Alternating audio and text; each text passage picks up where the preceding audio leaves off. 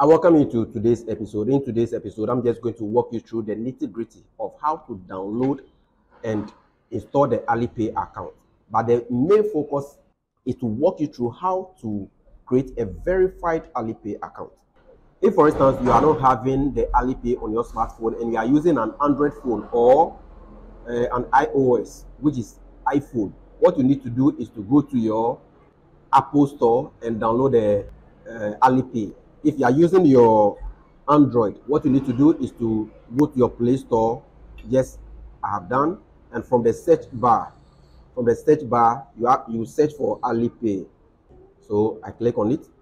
Then I download the second one. You understand? You see the second one. So I click on it to install. So I wait for it to download. So I'm demonstrating everything here practically. So we can see it downloading.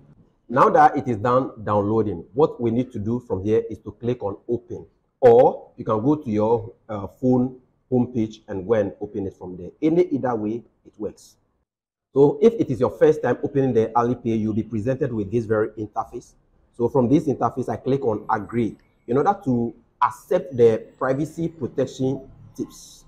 So this is the interface for the AliPay. So we need to create an AliPay account. In order to create a successful AliPay account, what we need to do from this very interface is we click on sign up. In order to create a verified AliPay account, what we need to do from this very interface is to click on where we have the Chinese calling code or China calling code, the +86. I click there and I look for Ghana because I live in Ghana. If you live in Nigeria or you live in any other country, then you need to select your country's calling code. So I input the number, her number, I should say, not mine. So in your case, you would have to input your number. Now, what you need to do after entering the number is to ensure the number is an active phone number that can receive calls or text messages. So from this very interface, I click on sign up now. So I click on agree from this very interface. A code will be sent to the very number you have used. So the code that came, I have to input it here. But it says select country or region on your ID card. So let me select the country in which I live. She's a Ghanaian and she's having a Ghanaian passport. So if you, as I said earlier, if you live in Nigeria, if you live in Ghana, if you live in any other country, then do select the country in which you live in or you have its traveling passport. So I click on Ghana. So I click on next. I click on while using the app. So this how to create a successful AliPay account. How do I know that I have created an AliPay or a successful AliPay account? I come to this very interface where we are right now. Then I click on account. So from account here, there are certain settings that we need to do. So what I need to do from here is to click on where we have the nickname and set. So I click there to go and do some settings, which I would also urge you to do the same thing when you are also creating the account.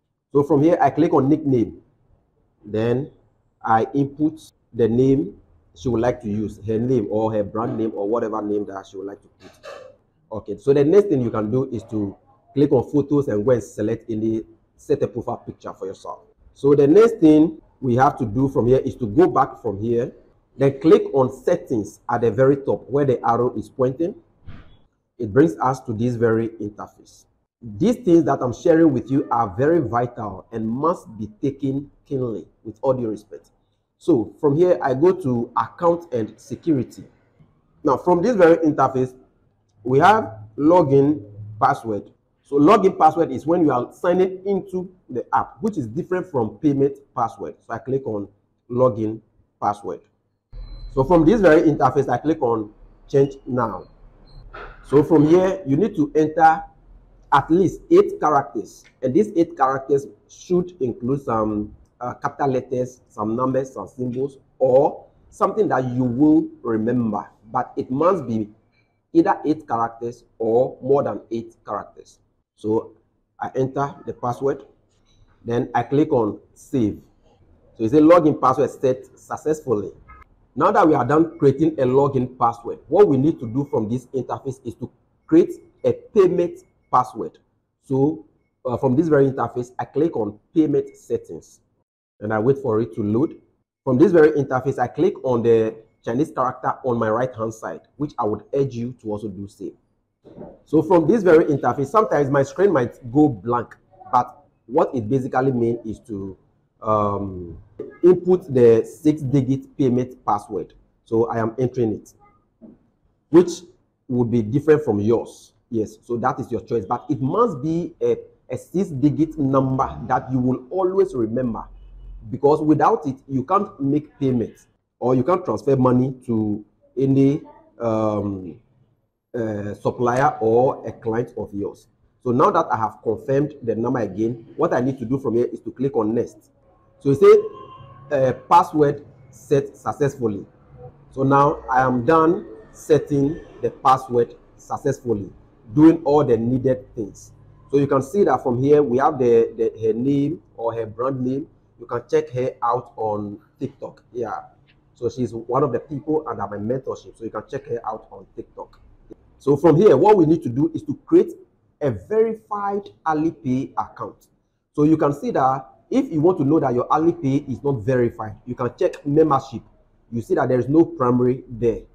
But when we are done creating a verified AliPay account, the membership will be having primary in front of membership.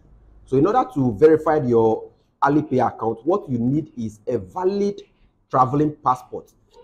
So what we need to do, I'm going to teach you the simplest way to verify the account, because my previous video that I have done, I've realized that a lot of you were finding it challenging to navigate the verification. What we need to do is to click on account, then go to balance. Then from this very interface, you click on go, where it has circled successfully. From this interface, what we need to do from here is you have to ensure that the country/region is selected to your country that you are from, or the country that you have acquired the passport from. Then the document type, it has to be set to passport. So from here, what I need to do from here is to click on scan to fill in automatically. So from this interface, I click on scan to fill in automatically. So I select from album, allow. So I select it from my list and I click on confirm. So the system will scan it and input the needed details in there.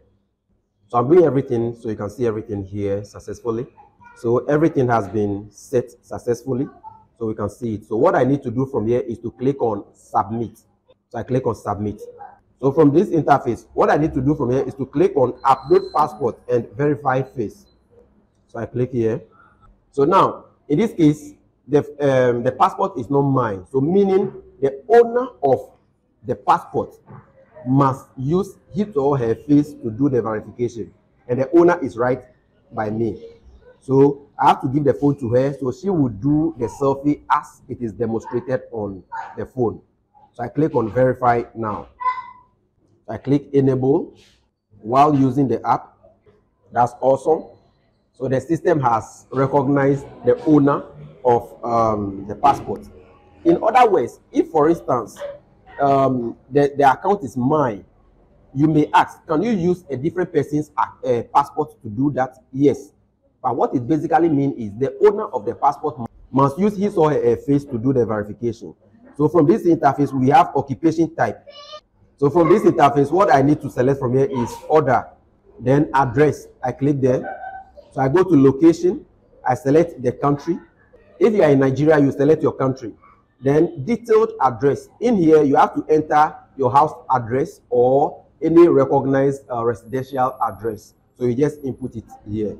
So in my case, for instance, I'm going to input her house address here. In your case, you have to do that. So I'm done. So what I need to do from here is to click on complete. Then I click on done. So everything is or has been successfully created. So I click on done from here at the very top. Let's go check if we will see primary in front of membership, as I said earlier. So let me go back. So what do you see? Membership is having primary now. So meaning we have created a verified AliPay account. You understand? So in my next episode, I'm going to demonstrate practically how to link your verified AliPay account to your 1688 mobile app so that you can source, procure, and ship from the 1688 mobile app. So, my dear, how did you find me? I saw one of your videos on TikTok Okay. and how you helped a lady who was almost scammed 16K. Yeah. How you helped her sail through. So I decided to contact you since I needed help creating my AliPay account. Yeah. I read commenting, it was impressive. So now, if I will ask you, like, what you have watched and the comment you have read, is it true? Oh yeah, Hmm? very true. Yeah. I see. Wow. So, what handle do you use on social media so that I can also go and follow you? President Mame on President TikTok. Mami on Yeah. TikTok. I see. You see, I've consistently said this thing. It is awesome when you are the reason why people are happy. If you find value in this very episode, just check in the description of this very video for more details. If this has been very glorious to you or you're happy about it, let me know your experience as far as importation business is concerned. Let me know in the comment section. If you have any other question other than what you are watching, let me know in the comment section. You can follow Money Smart GH on TikTok, YouTube, Facebook, Instagram, and on every social media handle. By the grace of God, I am there. Yeah. So see you in my next episode.